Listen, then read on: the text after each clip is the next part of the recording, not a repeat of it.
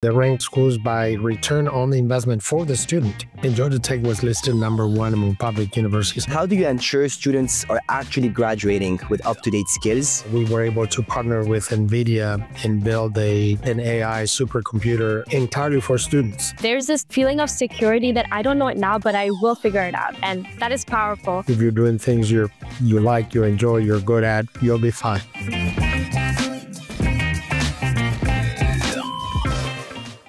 Hi, everyone, and welcome to the episode today. So today's guest is Dr. Ángel Cabrera, the current and 12th president of the Georgia Institute of Technology. He's leading one of the top public universities in the United States at a time where tech is moving faster than ever before, and education has to keep up. So, under his leadership, Georgia Tech has become a major force in AI and tech talent. We're super excited to chat about how universities can stay ahead and what the future of tech education might look like. And stay tuned till the end. We've got a super fun rapid fire coming up. Thank you so much, Dr. Cabrera, for joining us. Thank you, Ashna and Ryan, for having me. So Ryan and I are both proud Georgia Tech alums. I did my bachelor's in computer science at Georgia Tech and also my master's in machine learning. And now I work full-time as a software engineer at Google.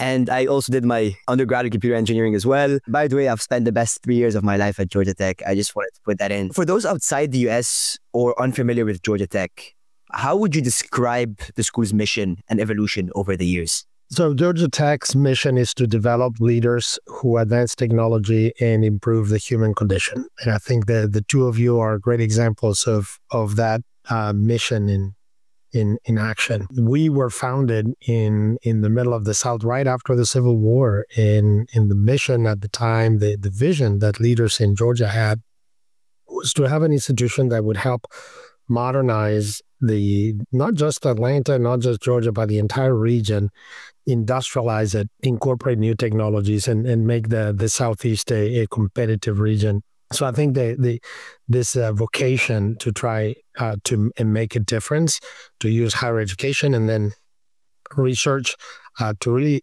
make things better for the communities that we serve. That's been always at the heart of Georgia Tech. And then over the years, as you know, Georgia Tech has emerged as one of the largest and best technological universities in the United States and perhaps the world. We're one of the biggest recipients of in fact, the last year, we were #3 school in the nation in receiving federal research grants, #1 without a medical school, one of the most selective public universities in the country, and yet the fastest growing, as I said. We're committed to making a difference, to serving more people, to transforming more lives, and I am, as an alum, like the two of you, I am incredibly proud to be part of it. We love Georgia Tech's mission, and I think it not just shows in what the professors and the teachers and the community, but also the group of people that graduate, they all have this sense of love for Georgia Tech. And I think that's very telling of the school. Talking a little bit about the tech industry, like we mentioned, the tech industry is moving at lightning speed and universities traditionally evolve much slower. So as a president, what would you say are the biggest challenges you face trying to bridge that sort of gap? It is true that universities, of course, are sometimes bound by tradition and norms that don't make them the most maybe themselves. As much as we produce transformative ideas, we're not the best at incorporating those ideas. But there are some exceptions. During the COVID years, as we both know, we didn't have 2 years or 2 months. We had 2 weeks to switch on a dime all of 100% of our instruction and put it online. And we did it. And we had to transform all of our operations to be able to reopen the campus that very fall, which other universities remained closed. We reopened and we did what we had to do. So I think while I think the criticism is fair, I think we have proven that when necessary, places like Georgia Tech are ready to take action. And the current evolution of technology is testing us, and I think we're doing okay, but it is testing all of higher education. And it's only fair because our faculty and our students, like the two of you, have helped produce these tools, these AI tools. And now those very same AI tools that we have been part of producing now are coming back and transforming what we do. But honestly, I am blown away by how many of our faculty are incorporating. We can talk about that later, but how they're like embracing this new technology in the way we conduct our own business, if you will. It's clear that Georgia Tech is a top feeder of AI and tech talent. In fact, I remember reading about an article saying that Georgia Tech was not the #1 feeder of AI and tech talent in the United States. How do you ensure students are actually graduating with up-to-date skills in something that's as fast evolving as AI? So there are several ways. One is to giving the students tools to learn AI and to really test the potential of AI. And I was delighted that we were able to partner with NVIDIA and build an AI supercomputer entirely for students. So we call it the AI makerspace. You know how we have these fabulous makerspaces, physical makerspaces on campus with all the machines that any student can dream of to make things, to create new objects, to create new ideas. We'll now have another makerspace, is a virtual makerspace that uses this AI computer that is entirely dedicated for students to train new models, to apply data sets in different applications, to really find what's possible with this new technology. Of course, most people are most aware of sort of the ChatGPT, OpenAI, and similar tools. But as the two of you know, that's only one of the many, many, many applications of AI, and we're making sure that our students have that. So that's one way. The other way is our faculty are changing the way they teach. I mean, both of you studied computer science at Georgia Tech, computer engineering, computer science. Think about the way you were taught, right? I mean, you learn a new type of data structure, and you learn a new algorithm. You probably got some homework assignment to programs. And right now, you cannot teach the same way because you can just cut and paste the assignment onto a ChatGPT or any other platform, and what you get is, basically, it's done. So what does it mean? If you're going to educate a new software engineer in 2025, is different than how we did it in 2020. And some of our faculty are already trying to figure out what that means. But that applies to computer science. It applies to English. Think about it. Remember your English seminar when you were given assignments and you had to write and give feedback. It's a whole different. So our faculty have been really, really impressed by how they're rethinking. So instead of saying, no, you cannot use these tools, which I think is the wrong approach, because those tools are available now for everybody, is how you incorporate them in the learning and how do you produce graduates who are really, really smart at using those tools to improve their own productivity. I think that's a really important point you said. You answered my next question, where I was going to ask, how are you guys even keeping up with it? And I think one of the times my friends and I were like, oh, let's look back at our assignments that we did at Georgia Tech and try to copy paste it into ChatGPT. And it was just crazy how quickly the entire assignment, and we were laughing because we were like, I remember spending weeks on this stuck, and now it's just faster than ever. So it's really great to see. And as now back to that, think about it, because in a way, and both of you know that if you're going to be a good software engineer, you do need to have that week-long struggle with an algorithm and try to figure out, right? That Definitely was how you grew. So the big challenge is, how do you make sure that students still have those experiences where you really, really have to learn and struggle and really understand at the same time while using the power of these tools? And that's what the innovation of our faculty comes in. Some of our faculty would want to see your prompts. For example, they might want to see the history of how you got to that. Or the assignments are going to become much more complicated, right? Because now, in a way,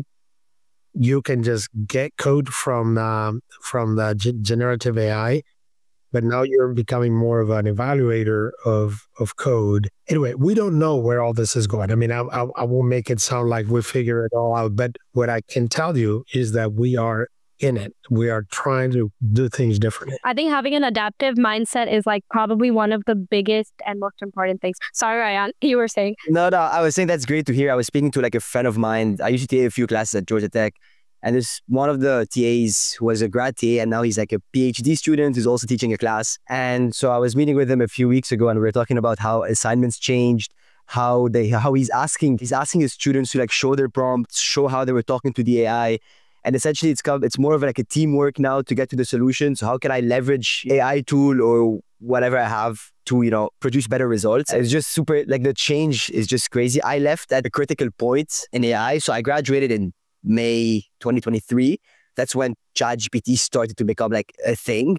So I never really used AI in education. Everything I did was purely manual, spending, nights just thinking, going through codes. How do industry partnerships help Georgia Tech stay connected to what companies actually need from new grads? Working with industry is part of our DNA. I mean, we for years we were very well known for our co-op program. I think now many students choose to do summer internships instead of co-ops, although many still do co-ops. Lots of our research labs have been funded by companies, people from companies who become faculty members. So I think it's part of our DNA that Georgia Tech has always been connected with the private sector. So we are unapologetic about the fact that our goal is to make sure that our graduates can get amazing jobs like the two of you. Google, AWS, I mean, doesn't get much better in your fields. And last week or 2 weeks ago, Princeton Review, you may have seen the ranking, the ranked schools by return on the investment for the student. And Georgia Tech was listed number 1 among public universities, Princeton among privates, and Georgia Tech among publics. We love that ranking because that's what we're trying to do. So we're constantly trying to figure out. We have a class, for example, in ECE, in computer engineering. We have a design class that is co-taught with engineers from Apple. They're bringing their own systems design methodology and tools for our students, and they end up designing a whole new platform from scratch. That's just one example. But anyway, it is in our DNA. I think that's one of Georgia Tech's superpowers. We all know at this point that Georgia Tech grads are in extremely high demand. So what do you think sets them apart from other top-tier schools? I would say it's resourcefulness. I mean, if you will, it's sort of that we can do that attitude. I think many people may have seen that viral video of a convocation speech by a student with a "we can do that," and it is true. See that attitude of just give me a complex problem, I'll figure it out. I think that's what defines us. I completely agree. I feel like sometimes you don't know how to solve it, but there's this feeling of security that I don't know it now, but I will figure it out. And that is powerful. Of course, universities are all trying to cope up with this rapid pace in 21st century tech economy. So I want to ask, what advice would you give to other university leaders who are trying to maybe modernize their institutions and incorporate this sort of new wave of technology in it? I don't want to be presumptuous and think that I have all the answers, but perhaps I think something we sort of discussed earlier, that rather than avoid these new platforms and these new technologies, or look at them as, I don't know, terrible disruptors or something, I think that is a disfavor to the students that we train, and rather to try to find the opportunity in these platforms. Listen, I've spent a lot of time talking with older alums about I know this will sound prehistoric to you, but it's actually not that long ago when the digital calculator was introduced. And at the beginning was calculators, then it became graphic calculators. And then, of course, everybody ended up having a personal laptop. But that was super disruptive as well. And at the beginning, there were faculty members and universities that said, no, you cannot use the calculator. We're going to be training people who don't really know math. They're going to be, in a way, not ready for. And what we realized, no, these are new tools, and our goal is to incorporate them in how we learn and how we work. So I think that would be my advice. This analogy makes so much sense. I was reading articles also about how when the calculator was first introduced, everyone was against it, and then it became the norm. And I feel like that's what's happening right now with AI tools, right? People criticize it, but then other people who start using those tools on a daily basis become better than you. So you have to catch up and start using them. And it's just the cycle of life. That's how it works. So before we close this, we wanted to do a really fun, quick rapid fire round. So Perfect. All you have to do is say the first thing that comes to mind. Are you ready? Again?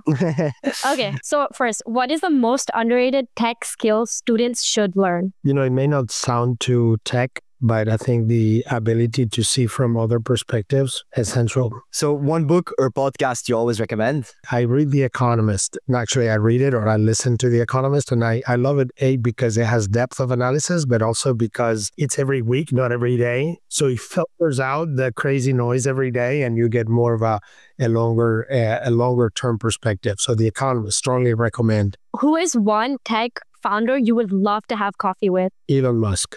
What's one word to describe Georgia Tech students? Resourceful. What is the worst piece of career advice you have heard? Probably this idea that there is only one goal or in one path. And very quickly you learn that there are as many paths as lives there are. You don't need to have clear goals.